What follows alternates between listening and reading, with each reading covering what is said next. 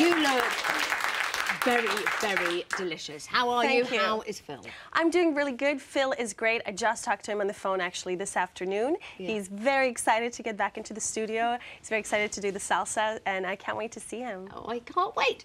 Let's talk about the dance machine challenge. My God.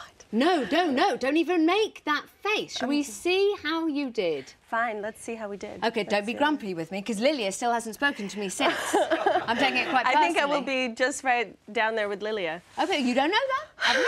Oh, God. To be honest with you, that was our view as well. You guys all being like the best dancers in the world. Throw that in a room, that'll be fun. It doesn't matter, it's really hard, and the song was unfamiliar, it was very fast, and we didn't have much practice, you see. Yes, I know. Are you ready to see your score? Let me just tell you, leader of the pack, the Bennett. The little Darren, he's got 28,000. He's done very well. What do you think you're going to get? Listen, I'm not that competitive, so, you know... Yada, yada, Katya. Let's have a look. Let's reveal your score.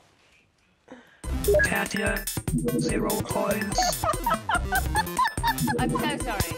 Oh, look, Darren, 21,800.